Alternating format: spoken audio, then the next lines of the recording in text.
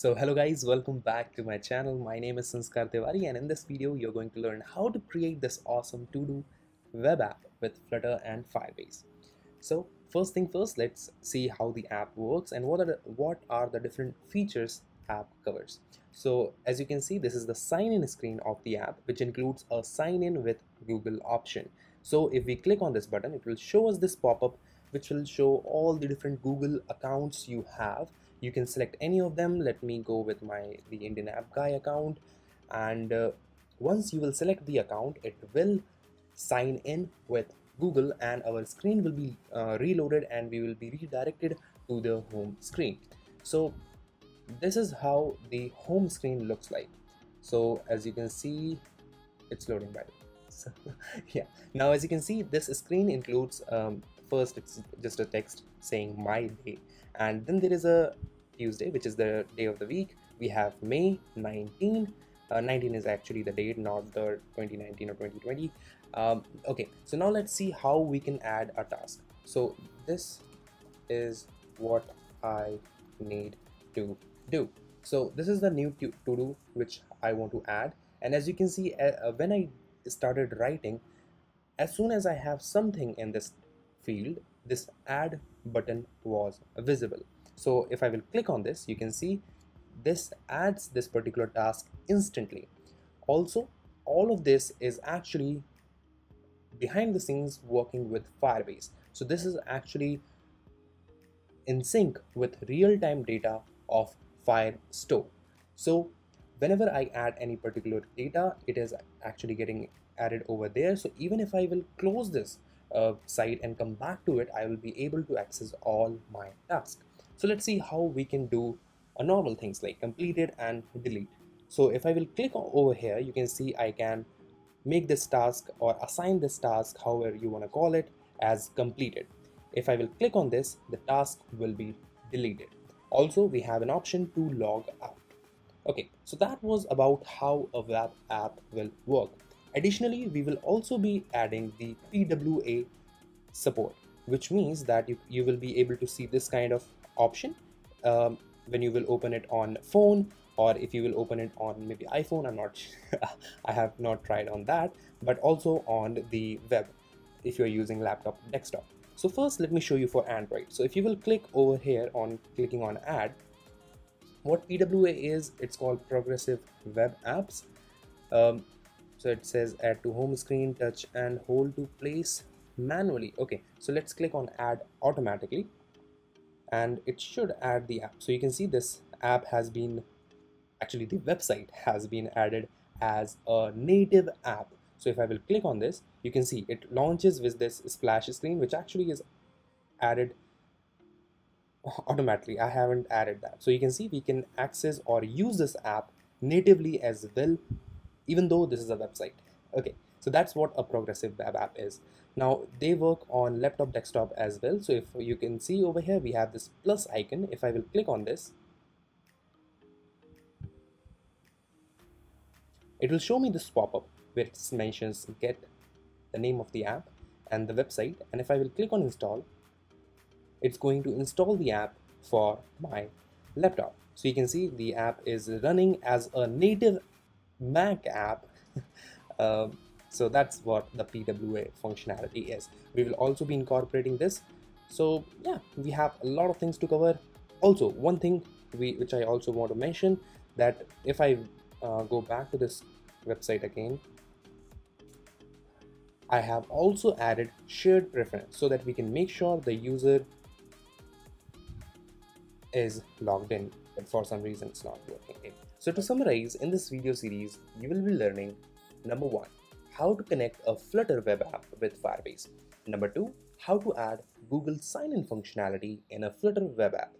Number 3, how to perform CRUD operation with Firebase Firestore in a Flutter web app, which basically means uploading the data to Firestore, fetching the data from Firestore, and updating the data in Firestore and deleting the data in Firestore.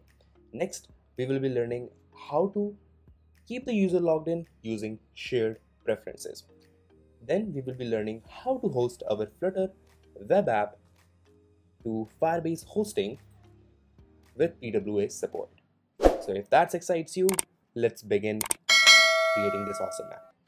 So the first thing which I did was created this ToDo app with Android Studio, but there is some prerequisite which I would like to mention. So first, I expect you already have installed Flutter on your device. If you have not done that, visit flutter.dev/docs/getstarted/install. All the links which I will be mentioning will be in the GitHub repository, so make sure to check that out. So first, just visit over here, choose your operating system and continue with the process. If you have already installed the Flutter but you want to get started with building web applications, then visit flutter.dev/docs/getstarted/web. Over here you will just have 3 particular commands which you have to run, and they will make sure that you can now run Flutter Web Apps. Once this all is done, then create a new Flutter project.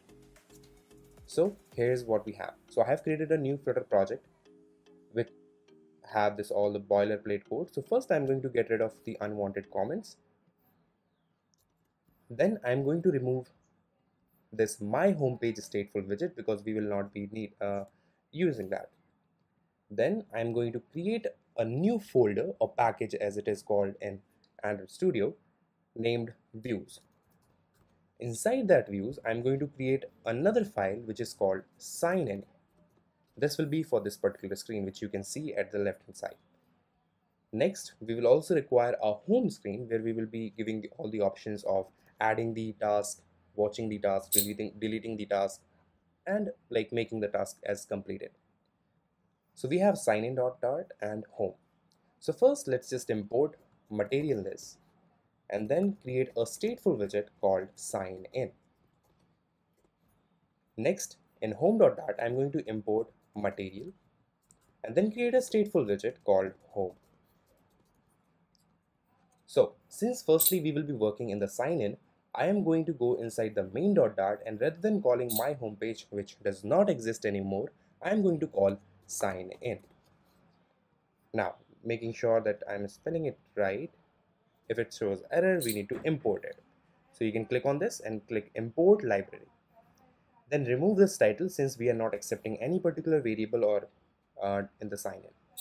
Once you will do that, you are ready to go running your Flutter web app.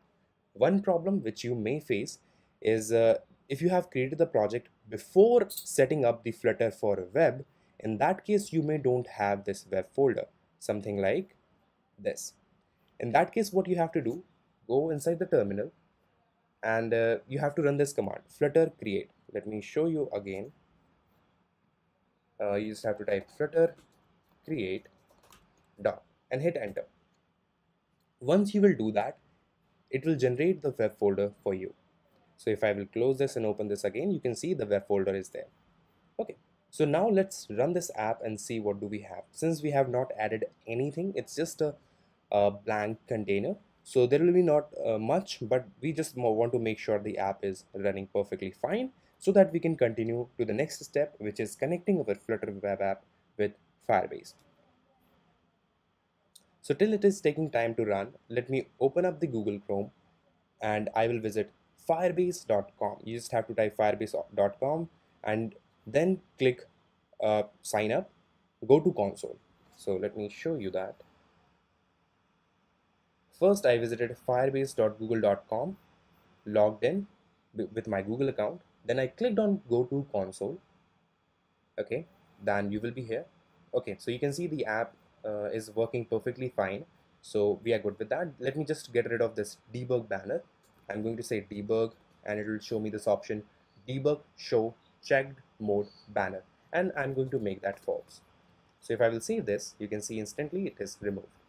Okay, so to setting up our Flutter web app with Firebase, first thing what we will be doing is clicking on add project.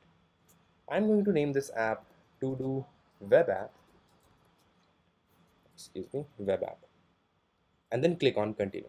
Then I'll click on, I don't think I need any of these, so I'm going to click on create project. It will take a second or so and it will be get done. So to connect a particular Flutter web app with Firebase, we don't require to add things in main.dart or in these Dart files, but rather we need to add these in index.html. So let me show you how we are going to do that. So once your project has been created, you have to click on continue. So this is the page you will be watching. Now what you have to click, you will see this web option. Just click on that. Now we have to name our Flutter Web App. So I'm going to name it ToDo Web App. Then I'm going to click on Register App. We are going to set up the Firebase hosting later on, so that's why I have not selected that. Once you will do that, it will show you this lines of code, or basically your app API key, your auth domain, your database URL, each and everything. So what you have to do now is copy this script only, copy that, and then you have to go above this this script install service open and all.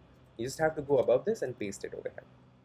Now you just have to make sure you have a little bit of space like that by clicking on tab. Okay, then we need to add this, so let me copy that one, copy that, and paste it here. And one thing which I'm going to do, I'm going to hit tab. Okay, so our app has actually been connected to Firebase for web. So that's all what is required to connect our app or Flutter Web App with Firebase. Now we need to add sign in with Google option, which I will cover in the next video. So to make sure you don't miss it out, hit subscribe button, click on the notification bell, and I'll see you in the next one.